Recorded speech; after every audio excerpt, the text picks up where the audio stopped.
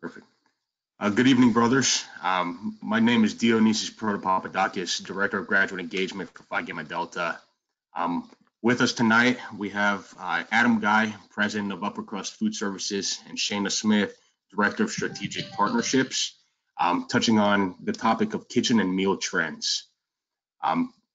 Thank you all for joining us tonight. And for brothers that will be watching this at a later time, thank you all for taking the time to view this webinar. Adam and Shayna, the floor is yours. Well, thank you very much, Dio. We appreciate it, and we're looking forward to the opportunity to present this webinar today. As he said, my name is Adam Guy. I am the president of Upper Crust Food Service, and then we also have with us Shayna Smith. She is our Director of Strategic Partnerships, and as many of you know, Upper Crust Food Service, we are the preferred food service vendor for Fiji, and so that is part of Shayna's role with our company, is to manage that relationship. And so we're very excited and proud to be partners and to hopefully be a resource for everybody on this call when they need things that are food service related. I'm going to go through the agenda here real quick of what we plan to cover for today's webinar, and we will of course be open for questions at the end of the webinar, and we welcome you and to join us for that and ask us any questions that you may have. The first question or topic that we're going to be covering is some of the ideas of why we should consider switching to a food service company versus being independent.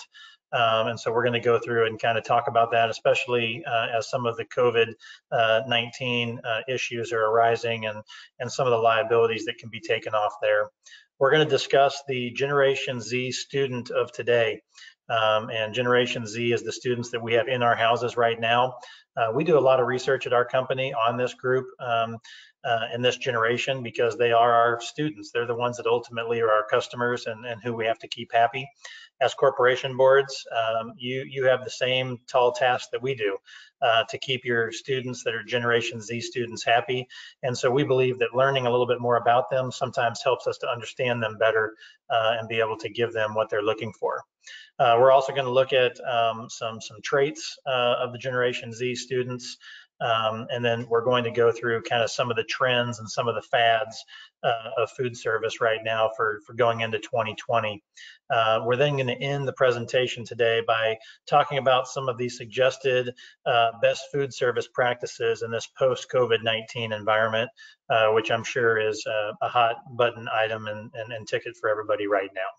So let's go ahead and push forward into the webinar since we have so much to cover today. We're going to start with some of the benefits of considering moving to a food service company from being independent. There's many of you on this call probably who run a wonderful independent kitchen, and maybe you've been able to do that successfully for years, and that's awesome. The reality is that these kitchens, we're running little mini restaurants. In some cases, we're running restaurants that are busier than some of your restaurants that are open establishments to the public, serving 3 meals a day, 15 to 20 meals a week. And this is a busy place, and there's a lot of moving parts. And as we all know, anyone who has a friend in the restaurant business can tell you that the restaurant business is hard. And so as a food service company, this is what we live and breathe. This is all we do is food service management. So one of the first things that really helps, and that's something to consider when thinking about a food service company, is the staff stability. Oftentimes we find that clients they kind of get handcuffed a bit by the staff that they choose. So you make a choice at the beginning of the school year for a chef, and then you find out partway through the school year that chef is not a good fit for your house.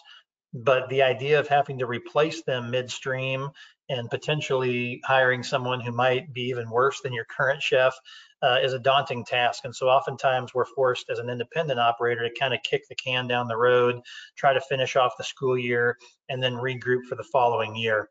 What's nice about a food service company is that we have training chefs, regional directors, people that are in place where we can make changes in staffing very quickly. Obviously, it's our goal to get the right fit the first time.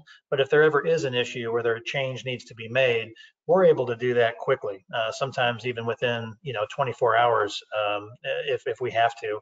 And so that having that stability and knowing that you're always going to have a trained chef in your kitchen, even if it's one of our training chefs for a short period of time, I think is a big benefit. The budget certainty, that's certainly something going into this post-COVID world. I think that is going to be very important for us to consider, is that when you sign a contract with a food service company, that is your price. The price that you sign the contract for is the price you will pay. So we don't have to worry about it when everybody makes a run on beef and the beef prices go up. That's your food service company's problem and not yours. When your chef asks for a raise, or when things increase in price, you don't have to worry about these things anymore. These are things that give you the budget certainty to set your budget and be able to kind of forget about that part, that line item from a planning standpoint. The liability, oftentimes people say, what is the number one thing that a reason to switch to a food service company? And my mind always takes me back to this liability. The fact that we employ all of the staff, that we take care of workers' compensation insurance, the fact that we take care of their medical benefits, the fact that we take out an additional insurance policy and list your property address as additionally insured, just in case, knock on wood, that something were to happen, that our insurance policy would kick in before yours. And so this idea of liability, especially in a ever increasing, I think that the litigation is ever increasing, workplace issues and things of that nature. People are just really quick to pull the trigger on that type of thing. And so having that liability be 100% on your food service company and off of your shoulders is certainly a benefit. As we continue to move on here, obviously having awesome food, that can be accomplished independently as well. I think the biggest issue with trying to maintain awesome food is, how do you continue to keep your independent chef motivated? If you pick the right person who's self-motivated, then you're probably going to be in good luck. Someone who can come into work every day, be excited about what they're doing, not require anybody to be overseeing them, and to do a great job. But the reality in this day and age is that most employees need some guidance, and they want guidance, and they want to have rules to follow. They want to have policies and procedures in place, and they want to have that support. And so for us to accomplish awesome food, we have policies in place to make sure that our chefs are living up to what we're selling and living up to the expectations of your men. I think that one thing that we can all agree on is that students today have higher expectations than students of the past. So I like to tell a story. When I was in my fraternity, we used to take our knife and scrape the gravy off the top of the meat. And we would get really excited if we could tell if it was pork or chicken. If we knew what kind of meat it was that we were eating, that was a great night for us. And that type of thing just isn't acceptable anymore. Students have parents who have taken them out to nice restaurants, and they have traveled the world in often cases. They've seen a lot of things. They've tasted a lot of good food, and so that expectation of that really awesome food is there. And I think that some of the stories we hear sometimes as corporation board members, we say, oh, well, back in the day, we were fine with that. Well, that is true. But the reality is that in today's day and age, the students expect awesome food, and they expect it to be creative with way more variety than maybe most of us expected when we were in college. The communication piece is another thing. When adding a food service company, you add that sense of communication, where you have direct access to managers, to folks that take care of billing, operations teams. In your case, you have direct access to Shanna, the Director of Strategic Partnerships for Fiji. And then for all of our customers, they have direct access to me as the president of the company. But this communication and this ability to be able to solve problems quickly, we never claim to be perfect. And I think that anyone who says they can come and run your kitchen and be perfect is probably not selling you a bill of goods that is accurate. But what we can claim to do is we can try to be perfect every day. And if there ever is a problem, through communication and being a great partner, we can fix those things quickly. And I think that's something we take pride in. We're going to hit on more of this cutting edge stuff later in the presentation as we talk about how we interact with Generation Z. But staying on the cutting edge of technology is important. And it's important because the students are communicating that way. And so with us, we have our app, which we'll talk more about later, and also just doing things like chapter surveys that go through email, hitting these guys communicating with them in a way that is appropriate and makes sense to them, I think is very, very, very important.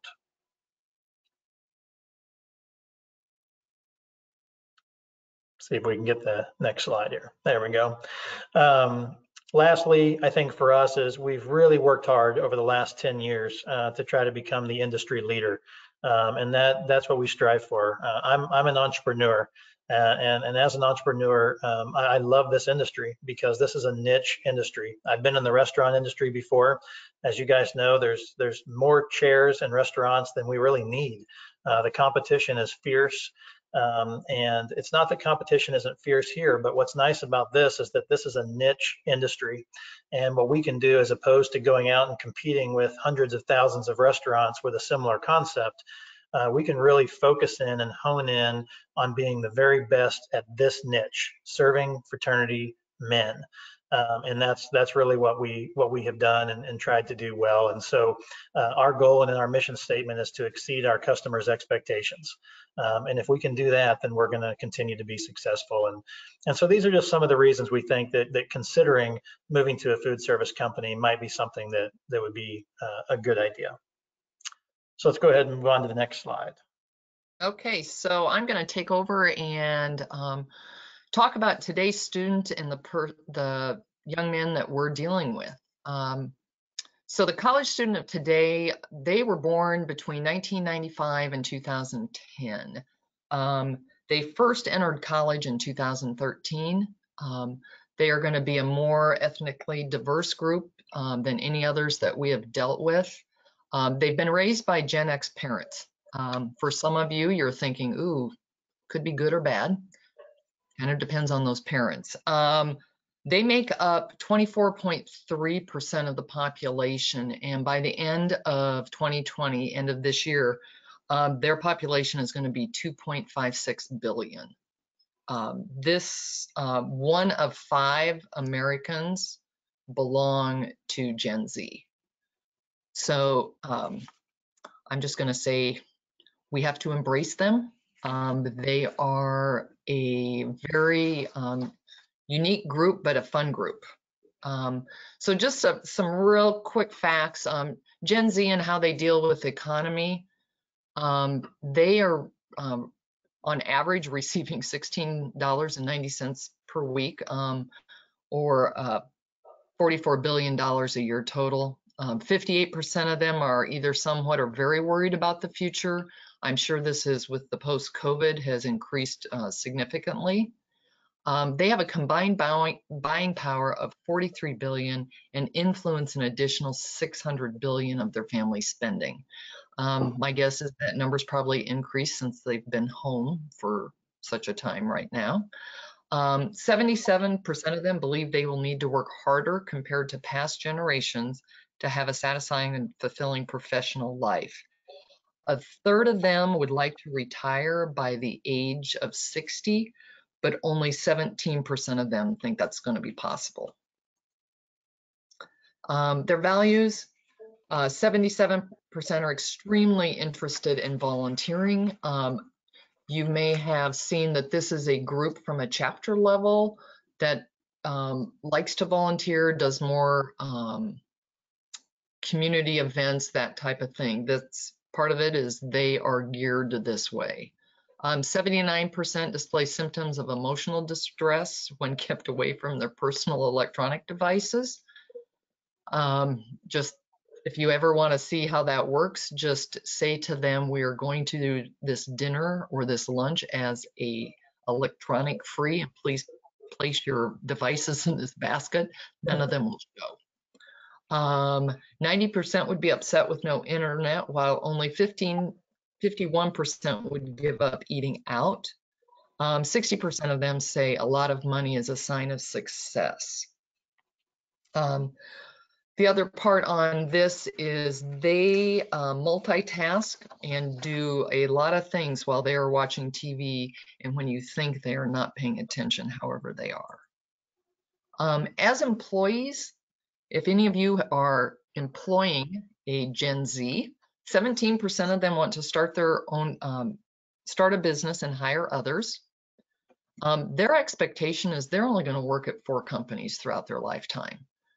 So they are the type of employee that you are going to have some longevity to, because they're not looking to make a lot of changes. 45% cite potential challenges working with baby boomers, compared to 17% who anticipate difficulties with Gen X and 5% with millennials. 81% of them aspire to be leaders. So from a fraternal world, this is phenomenal, because we've all struggled, I'm sure, at times where who's going to be the next president, who are we going to find that's going to be the next treasurer. You have a great group of young men that want to be leaders. So I think this is very exciting in our fraternal world. As consumers, they like to spend money. 36% on food and drink, 32% going out with friends, and 18% on clothes. 64% of them trust content on mobile apps as well as text messages. 50% of them will look for on their phone for a better price while shopping at a retail store. I am not in that millennial world. However, I have now found myself doing more of that too. I think this is interesting. 64% say their parents pay for them with their credit or debit card. So they are still very dependent on their parents for college, fraternity, food, drink, clothing, etc. So, you know, they will look online to buy as much as they can, and are probably teaching some of their parents or grandparents during this COVID of shopping at home. As investors, they would rather save money than spend it at 57%. On spending, they spend 76% on themselves, 38% on things for family and friends, and 10% giving to a charity. Their goals are 33% paying for an education or for buying a car, 23% paying for an education, and only 20% buying a house. The Gen Zs owning a home is not what it meant to the baby boomers, etc. So seeing a change in that. As students, 50% will be university educated compared to 33% of millennials and 25% of Gen X. I think this, especially during this COVID time, is a real positive because they want to come back to school. They are going to want that education. They are not going to want to do everything online. So this, I think, is a real plus for all of us. 64% consider earning an advanced degree as one of their life goals. 80% think they're more driven than their peers, so they are a very competitive group. 30% feel that college has failed at teaching them applicable real-life business skills. And I think that is also where we see some of those people then going to a technology or trade school. You know, for some of us, you know, you had a business or a life class that was, you know, I'm gonna age myself, you know, how to write a check, how to balance your checkbook, and that kind of piece. With everything being done on the phone, some of those things, real life business skills have not happened. So Gen Z and their food preferences. So here is where they get, where we come into play is, you know, they're relying on the basics and then they want to add variety. They're willing to try something new and unique. As Adam said earlier, you know, their parents have exposed them to a tremendous amount of, you know, food variety. But don't shun the classics. They still like good macaroni and cheese. If it's the best meatloaf they've ever had, they're going for meatloaf. Fried chicken, mashed potatoes, and gravy. They do like the classics. But you need to make the menu speak their language. We found out a few years ago, we put on a menu pot roast. For a lot of us, we all know what that means. We had so many questions and people going, I don't think I'm going to eat that night because I don't know what this is. So now we're like, it's a beef pot roast or a pork roast, something that, you know, is explaining what the food is to them. And then really thinking about the drinks. They like soda or pop, depends on the area you're at. And they order it frequently, but they also like lemonade, flavored waters, fruit juice, smoothies. So, you know, they will not just kind of stay with some of the standards on that. Okay, let me see, since I got to get the slide. So snacking. This is probably one that we have seen grow in our proposals, is providing additional snacks. So they approach snack foods very differently. 90% of consumers snack multiple times a day. It increases as Gen Z ages. Snacking is an extension of who they are. They do it at a rate of 53 times more per capita basis annually than any other generation. They will snack. For them, if you offered a meal plan that basically put food out 24/7, they would love it. It'd be hard for us to employ that way, and it would cost you and passing along to them the cost, but they will eat nonstop. And it's not just a handful of peanuts or something like that. They're wanting to make a sandwich. Is it a smoothie? What kind of multiple individually bagged products can I get? You know, are there going to be frozen burritos that I can reheat in the microwave, etc. So 3 trends that we are going to explore today in regards to their Gen Z traits are food trends, dietary trends, and technology trends. And I'm going to let Adam take the first one at food trends. All right, thank you, Shanna. So what we want to start by talking about is, what is the difference between a trend and a fad? I think sometimes we get these confused. So if we just go to the dictionary, it'll tell us that a fad is a practice or interest followed for a time with exaggerated zeal, and a trend is a prevailing tendency or inclination, a general movement over time of a statistically detectable change. So essentially what we're saying the difference here is that a trend is something that sticks, right? Becomes something that becomes mainstream, and a fad is something that is a kind of a short-term pop of popularity. I'm going to give you some examples here of the difference between a trend and a fad. What you see here, this is a fad.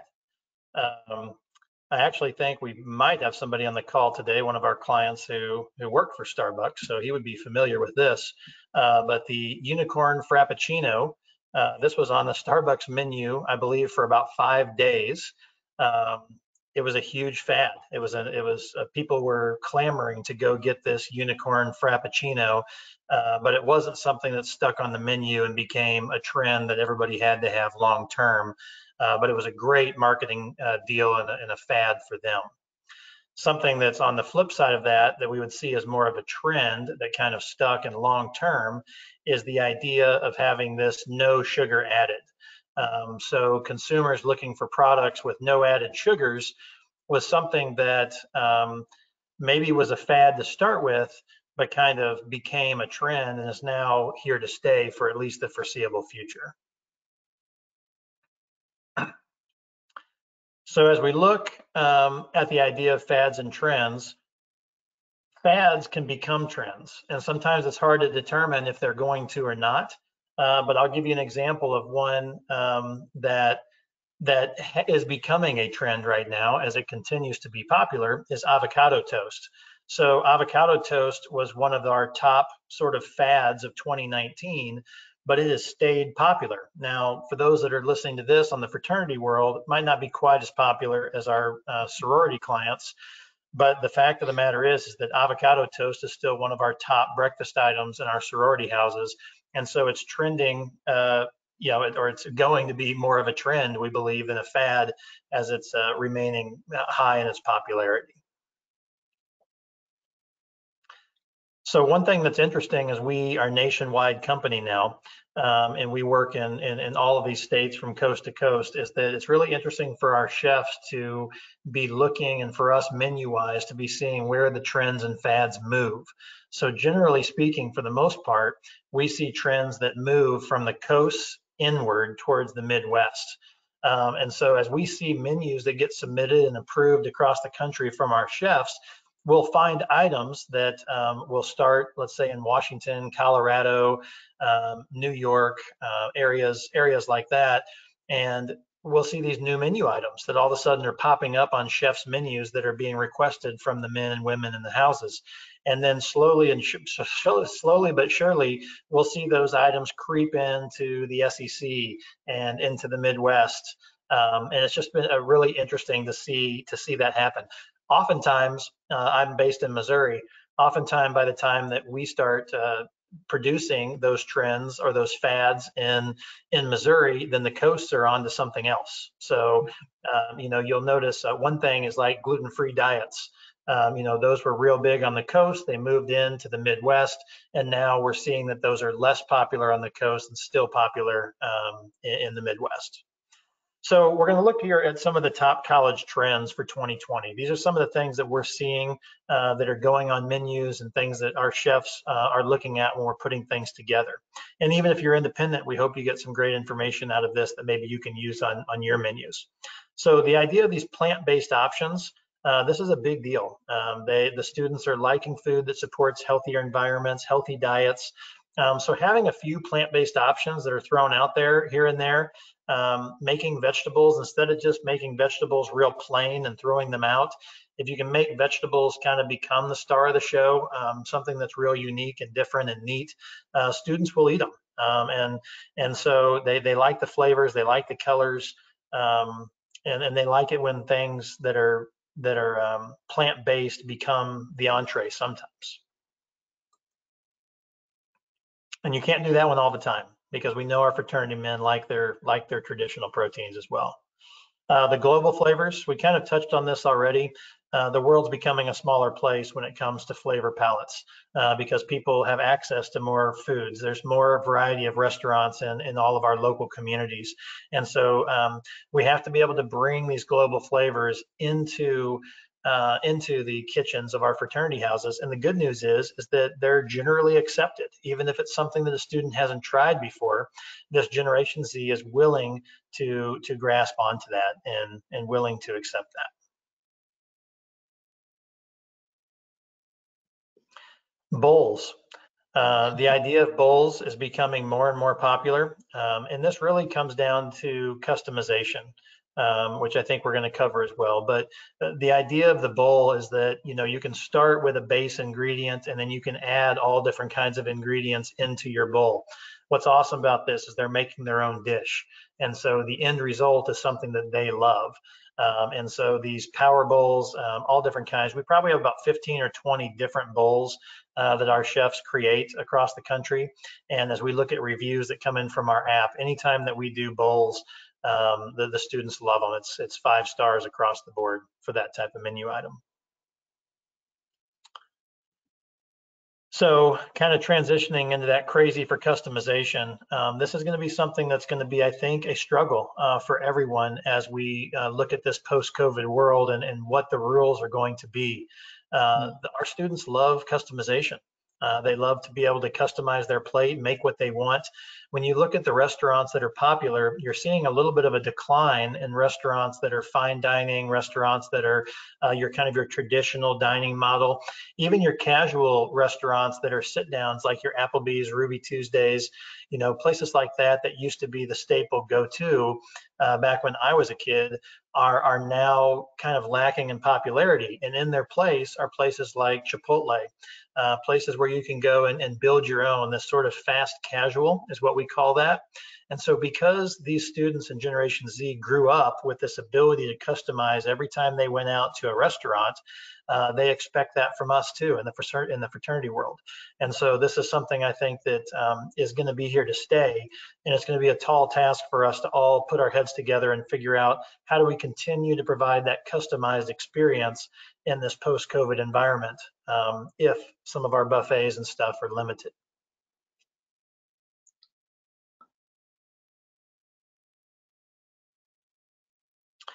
Avoiding allergens. This is a big deal. It's a bigger deal in our sororities than it is in our fraternities, but we're finding it more and more prevalent now in our fraternities as well. People are more aware of what they're allergic to, what their preferences are, and so that's becoming a really big deal for people to be able to tell us about those things, and for us to be able to make meals that fit their needs. And so things like shellfish, wheat, dairy, eggs, milk, tree nuts, it's more important than ever that your staff knows about those types of allergens and how to prepare dishes without those if you have a student in your house that needs that. And so it's all about communication when it comes to special diets. And so encouraging that is really, really important. We've touched on snacks, and it continues to be a trend of 2020, which is 24/7 snacks. Not every group can afford this, and it's okay if you can't. But for some groups, they're looking at adding a snack budget. And what we normally do for groups on snack budget is we take a certain dollar amount per week so that it doesn't become a cost prohibitive item.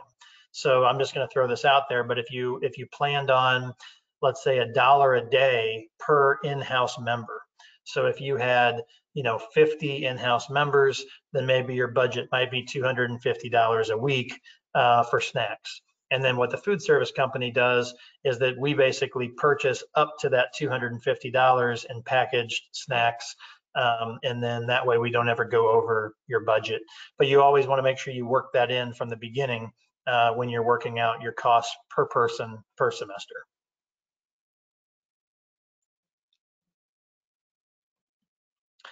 Action stations. I can see action stations becoming even more popular in the post-COVID environment because these are a safe way to produce food. It's also an exciting way to produce food. So having your chef step outside of the kitchen, doing grill outs, doing something special on the grill like that. The middle picture there you see is a pasta action station where we have all different kinds of toppings that can be thrown in. In this case, students wouldn't have to touch any utensils. Staff can make this. It becomes a little bit of a show. Obviously, if you have a really large chapter of, let's say, 100+ members on a meal plan, you have to do these in special ways to get everybody through the line. But oftentimes in some of our mid to smaller chapters, you can substitute a meal with an action station. And it's just kind of a cool, exciting, different way to look at dinner that breaks the monotony of going through the same motions that they do every single day. Well, I'm going to take it from here. We're going to talk a little on the dietary trends that are happening. So the dietary landscape is quickly morphing. More and more individuals are choosing to remove certain foods from their daily consumptions due to consumption habits due to tolerance, allergies, doctor's orders, or personal preference. Food allergies in particular are a concern to parents and students who are often away from home for the first time and making those decisions for the first time in their life. So we have some people that, mom and dad made sure that nothing in their house, had tree nuts if they were allergic to that. And now they're being put into this large community where they're having to think for that themselves. Gen Z this is a very sad statistic. Gen Z is going to be the first generation to have a shorter life expectancy than their parents due to unprecedented childhood obesity rates. Gen Z's glutton goals have been a long time in the making. They're educated about what goes into food and drinks, but they choose their indulgent options anyway. They Only 32% are making an effort to eat healthier.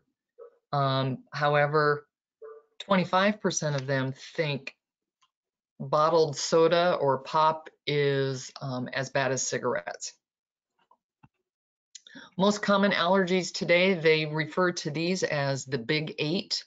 And you've got kind of starting at the top left, you've got shellfish, tree nuts, fish, dairy, soy, gluten, eggs, and peanut. The tree nuts and peanuts make up 80% of the allergies. So how to handle dietary requests. This is one that we get asked quite a bit, and we will do whatever you as our client customer want us to do. So if you have a policy, we would say you need to stick to it and let us know what that is. Do you require a doctor's note? We all kind of know that for any kind of dollar amount, you could probably get a doctor to write you anything. What we do ask is if you have students that have dietary needs, we'd love for them to meet with the chef, because the questions we're going to ask is, you know, what are your allergies, your dietary needs? And then it's really what do you like to eat for breakfast, lunch, and dinner? What foods do you like and dislike? If somebody's allergic to peanuts, we already know they can't have peanuts, but what the chef wants to know is what are the things that you like? And then how long have you lived with this diagnosis or diet? And then what are your biggest challenges on this? We had a co-ed fraternity that had somebody living in that was allergic to peanuts, and hers was airborne. And so, you know, one of the things I sat down with the chapter officers and said, you know, we can't have peanut butter in this house at all, or, you know, on that. And they were like, well, can we have it in our room? And I was like, no. I said, you guys, this is airborne. This is the big time. I said, so all of you need to support her in knowing that, you know, this, you know, is kind of very deadly to her. And so it took some education, but, you know, they all were kind of like, okay, I guess we can do this. I said, you know, eat your peanut butter on campus if that's what you're going to do. The tough reality on dealing with Gen Z food preferences, I think this quote is so perfect. There's a lot of different types of eating, but what is interesting, it's whether it's Gen Z, boomers, Gen X, or millennials. They may avoid dairy in the morning. By afternoon, they're going to try something vegetarian, and then all of a sudden they're paleo by dinner time. We don't see consumers sticking to any one particular way of eating for very long. They are continually customizing bits and pieces from each one of these different ways of eating. You know, it may be too local, it may be gluten-free for the moment. I'm sure all of you have or been around somebody that says I'm gluten-free, and then you may just see them, you know, later on that evening they've had a beer, and you, in your mind, you're trying to kind of put everything together on that. So just know they are experimenting, and they're going to try different things. So, you know, from a chef's standpoint, you know, they're very concerned about what the allergens are. Going paleo to vegetarian at a meal is something they're just experimenting with. And so, Adam, we'll let you go technology and food. Sure. So the technology and food, kind of going back to those first few slides when we talked about the cutting edge technology and what these students expect. You know, the students in Generation Z, they live through continuous updates. I think all of us can agree that we see them on their phone, you know, 24/7, right? They always have it with them. They process information faster than any other generation, thanks to their apps like Snapchat and Vine. Their attention span is 6 seconds. That probably surprises nobody on this call. And it's significantly lower than the millennials, which actually were able to listen to us all for 12 seconds. So we've lost half of our ability to listen and to have attention span.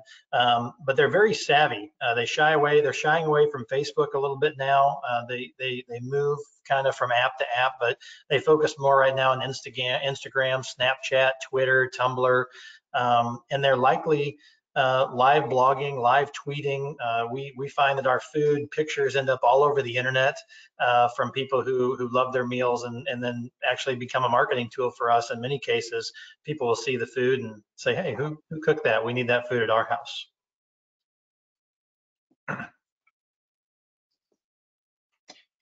So how we work with Generation Z on technology. First of all, our students can download our app. We've made this app from the ground up. We own all of the code inside of here. So it's a very unique situation where we can ebb and flow and create different things with our app at any time. With the COVID environment, we've already got some updates that we're thinking about adding to make life easier post-COVID. But they start by creating a profile, which is where they tell us about any allergies or dietary preferences that they have. And this profile follows them throughout the app as they use it. This allows us to get feedback from our students, which allows us to get flavor profiles from them by regions, campuses, chapters. What's really awesome about this is that it's real data that we can use, as opposed to just saying, oh, it seems like they really like this at Alabama, or it seems like they really like this in New York or Missouri. No, we can actually tell you exactly what they like in those areas because we have the raw data to show it. They can sign up for their late plates, which is huge. They can crave food, which means when they tell us what their craves are, then we add those to the menu, to future menus, so that there really is that back and forth relationship where they know that we're listening to them, that we care about what they want. They have the ability to rate the meals, to basically give us feedback. When we first started the app, we thought this would be nothing but negative, right? That people would only tell us when they were upset. The reality is that we received hundreds and hundreds of thousands of reviews last school year, and our average was about 4.5 out of 5 stars. So what we're finding is the students are telling us what they love because they want to make sure they get those things on their menu again, which has been a really great trait. We currently have over 13,000 active app users using our app, and we're constantly updating that. So it's just a great way for us to kind of communicate on their level. So we're going to finish off the presentation today kind of with one of the bigger ticket items, which is some of the potential food service changes we may see in this post-COVID environment. One of the biggest question marks is the buffet service going to be eliminated? Self-service buffets and salad bars may no longer be approved. I want to tell you something in the way that we're handling this. What we're going to do is we're going to take this on a house-by-house basis. And what we mean by that is that we don't think it's appropriate for us as a company to create policy that is going to blanket the entire United States, because how the health department in New York is going to view this may be very different than how the health department in Idaho or in Wyoming or Utah or Colorado are going to look at this. So what we decided to do as a company is we're going to look at the local health department and or university regulations, and we're going to base the baseline there. So as a food service company, we will make sure that your operation is fulfilling all of the requirements of the local health department. Then we will have we have a list of resources of these potential food service changes or best practices. We're going to allow our customers then to let us know, do they want to go above and beyond? Do they want to stay with the required regulations? So all of that, that's how we're handling this situation. So when it comes to the buffet, some of the alternatives, if your health department says no buffet, would be staffing the buffet service. So what this would look like is our staff would be on one side of the buffet, or handing plates, creating plates and then handing them back to your students. So if you don't have a double-sided buffet, your students would wait at the end of the buffet, we would build their plate, hand it to them based on what they wanted, and it becomes, for lack of better terms, almost like a lunch lady from elementary school type of situation. The real reason people are concerned about the buffet is they're worried about the contamination of the utensils. This would also allow us to monitor the social distancing at the buffet lines. So that's one alternative. The second alternative to the buffet line is going to be individually packaging meals into individual containers. So you can see some photos on this slide of that's what we had to do at the end of the school year at many of our universities as we closed things down. We were mandated to do that. So we can still put out quality food. It just goes into boxes. This is one item that I think we need to consider when it comes to cost. We can figure out for you how much this would cost, but there will be an increase in PO items, right, or items, disposable costs that you'll need to consider if this becomes something that is a requirement. And we will be able to customize these as well through the app.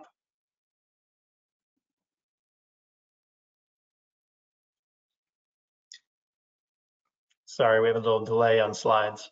The next would be a made-to-order menu. This is something we've actually already done in our houses. Many of our houses that have, let's say, 60 or fewer members, we've already been offering made-to-order lunches and made-to-order breakfast options. And what this is a predetermined menu. We get with the chapter, we determine, say, a 10 menu item deal for lunch, and that menu can be changed on a regular basis, once a month, once every few weeks. But the students are able to come down, and we have some sides, prepackaged sides available for them, some salad items, fresh fruit, things like that they can grab while they're waiting for their food to be prepared. But they essentially come down and say, hey, can I get a cheeseburger today, chef? Hey, can I get chicken tenders and fries today, chef? And so the only downside to this service is there's about, on average, probably about a 5-minute wait to get your food.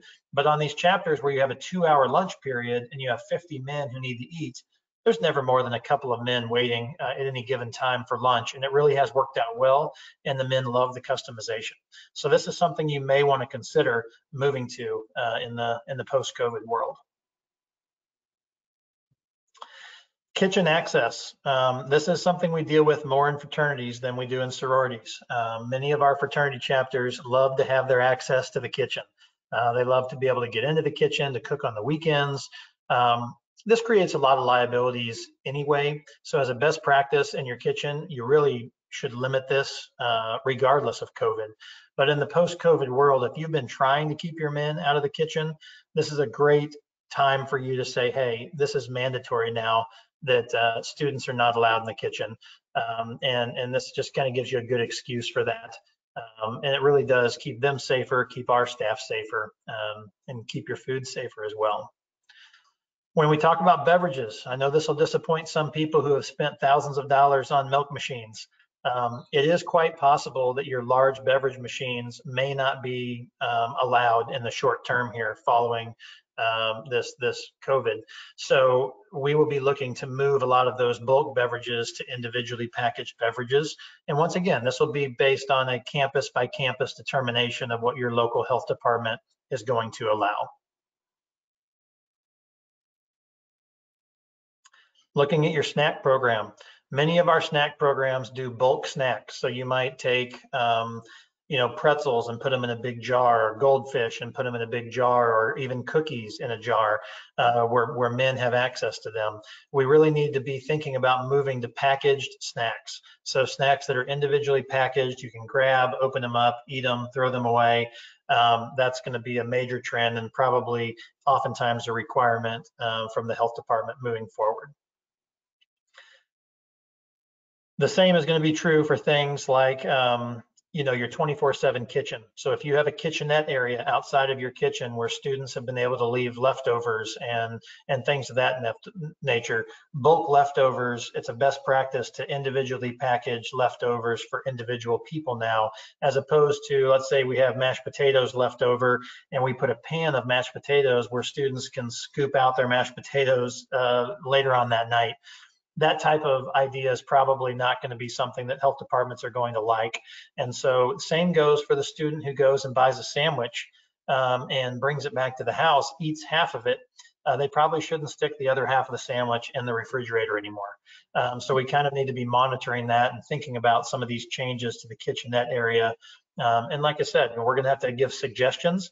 At the end of the day, it'll be up to our members to actually follow through on these things. Plates and utensils used in this area, it's being recommended by most health departments that we go disposable, especially since the students don't do a very good job of washing these areas in the kitchenette on their own. Late plates will continue, and I think late plates will increase. I think that our app usage is going to increase. I think that late plates are going to increase, but the bulk leftover containers are going to be eliminated. So I think you're going to see a lot of people who are going to opt to have their meals individually placed in late plates. Disposable versus dishware. This is a big deal. This is a big deal, especially in looking at our dish machines. Making sure we have the proper chemicals on our dish machines, making sure that they've been serviced. If you're an account that has us as your provider, we can help you make sure that those get serviced. If you're independent, you need to call Ecolab or call your food service company that's helping you, selling you your groceries, your broadline distributor. Sometimes they can help you with this process. But we need to make sure our dish machines are really running at optimal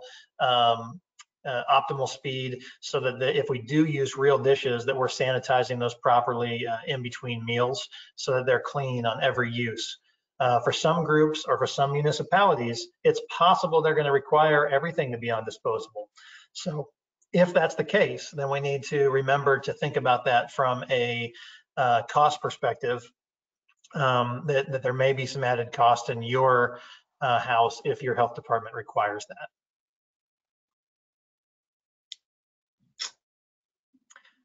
So why we do this, I think I'll let Shanna share as well, but as a fraternity guy myself, I had terrible food in college, and that's why I started this company. Was I knew there was a better way. There had to be a better way. And my first sales pitch to my first 2 houses that I had were friends of mine, because I was just out of college, and I said, "Hey, how's your all's food at your house?" And they said, "Terrible." And I said, "Okay, here's the deal. You hire me. I will put a chef in your kitchen, and I promise you it will not be as bad as it is today." And that was my first sales pitch 10 years ago. Hopefully our sales pitches have improved since then as we've really learned this business. But, we all do this because we care. We care about these students. We care about Greek life. And in this post-COVID world, we are the leaders, on campus. The students in your houses, our Greek organizations, these Fijis around the country, your men are leaders. And so I think everyone will be looking for us as a Greek community to step up in the post-COVID world. And I think that is something that I'm really looking forward to, and will be proud to see is how we kind of all come through this together. So we'd love to open this up for any questions that you may have. If you want to email either of us directly, pretty easy, Shanna@uppercrustfoodservice.com or Adam@uppercrustfoodservice.com. But we just want to thank you for your partnership and thank you for your time. And we will open it up for some questions at this time. I think Dio is going to take it over from here. Perfect. Thank you, Adam and Shayna. A few questions we have for you all tonight. First, Shayna, as far as the Generation Z population figures, was that specific to college students, fraternity members, or every male within that age group, or all students within that age group? It is more a general of the age group, not as specific on a fraternity, or a specific college. It's just based on that generation and that age group from, being born in 1995. So I think the oldest is now 25. So it's a very general. Perfect. Thank you. Just a point of interest, I think you'll both appreciate this. Brother Paul noted that the greatest generation was hoping that rock and roll was only a fad as well. And I think 70 years later, it kind of proves evidence that fads can turn into trends pretty quick and stick around for a while, which just further proves y'all's point. Concerning y'all's services for Upper Crust, will Upper Crust Food Service employees go through any sort of screening for COVID-19? Yeah, no, that's a great question. So what we are planning to do is we are planning to screen employees for the symptoms of COVID-19. If any of our employees show any of those symptoms, then of course we're going to ask them we're going to further investigate that in terms of taking temperature, asking them to go get checked or tested. And of course, if there's anybody that has any of those symptoms, we're going to ask them to not be at work until those symptoms subside. One thing that we didn't cover in today's presentation, but that's important to note, is that the CDC has come out pretty extensively and said that, you know, this virus cannot be transmitted by food. And so that is a positive for our kitchens. It needs a living organism, human to human mainly, and that's an important piece. So if for some reason you had a chef who did show a symptom, or maybe they were asymptomatic and had COVID and cooked a meal and your students ate that meal, likely there's not a whole lot of risk to the rest of your chapter because of that. But as soon as we found out, of course, you would want to isolate that chef. Of course. Kind of on that same topic, will Upper Crust Food Service staff be wearing masks? We believe that masks are likely the new glove. So we actually just are in the process of ordering as part of our uniforms for next year. All of our staff will be given a mask that has changeable filters. And so that is something that we are going to provide. But once again, we are not going to mandate the mask unless the individual chapter wants the mask worn or it's mandated by the health department. So in locations where that is not something that is mandated or required or something that the Fiji chapter would like to see, then we're going to allow our staff to just practice good hygiene and operate as normal in those areas. But we will have them available in those areas where it's important. Perfect, thank you. In regard to the hygiene aspect, does Upper Crust Food Service have access to CDC and EPA approved cleaning products? So we're actually in the process right now. This has been an interesting journey on products because, as you can imagine, what we're finding right now is everyone who has always ordered masks, gloves, cleaning products that are, viricide type cleaning products are places like hospitals and, nursing homes, places like that. Well, they're ordering 5 times as much as they ever have. And now you have everyone who didn't normally order these products are also ordering them. And so what we're finding is there are some supply chain issues, but actually just today I was able to get pricing on the majority of the list that we were interested in sharing with our customers. And so we will have a price list available for our customers of all of the different PPE items as well as cleaning supplies that we can get access for you for your houses. And that will be posted on our website. And that is a good reference. I don't think we have it on one of our slides, but for anyone watching today that goes to our website, which is, you see it on the screen there, uppercrustfoodservice.com. If you do /COVID, that's actually our COVID resource page, and you'll find all kinds of information there, additional information, including our post-COVID operational guide. Perfect, thank you. Adam, Shayna, I just want to thank you both for your time tonight. Again, brothers, Upper Crust Food Service is the preferred food service provider for Phi Gamma Delta. As well, to access that resource, we have uploaded Upper Crust COVID resources to our own COVID-19 guidance page, and you'll find that at phigam.org/COVID-19 guidance. Thank you, brothers. Shayna, Adam, thank you again for your time. I hope you all have a great rest of your night. Thank you. Thank you.